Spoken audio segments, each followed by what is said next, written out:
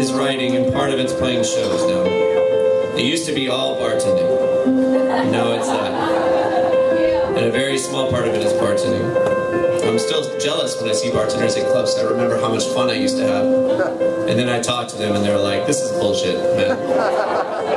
They're like, these people suck. Until our crowd comes in, they're like, they're actually really nice.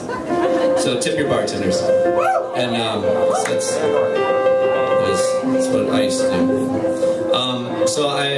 Anyway, I had this long, like, fucking forever hour rehearsal. It was like 10 hours long or something. It was fucking ridiculous. I was so tired. I'm sorry, I'm cursing so much. It's all the Diet Coke. Blaming on the Diet Coke. But I'll try to stop. Kids, when you grow up, don't be like me.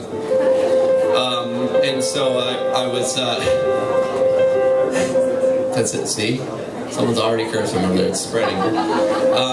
So I was in the studio, and we had this 10-hour-long rehearsal, and I walked over. It was the day before a show, and I was so tired, my voice was so tired. I remember I sat down, the band left, and I was there alone, and I sat down at the piano in the corner of the studio, and I thought to myself, this would be a horrible time to start writing a song, because I'm so tired, I've got all this stuff, and the last thing I want to do is write a song. And then I started just kind of doing this on the piano. I was like, oh, that's kind of cool. And I ended up writing a song for the next hour. And it goes like this. You should wake up.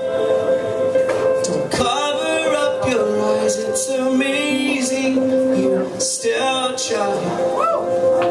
You're on fire. Your house is burning down. You don't even know why. You could have told me the truth the first time. When I asked you this, you could have told me the truth the first time. I wouldn't let it slide. You just talk, talk, talk. You know you gotta talk. Why you gotta tell me lies when you know I'm right? I saw it with my own 2 eyes. Yeah, I know I'm right. I saw it with my own eyes.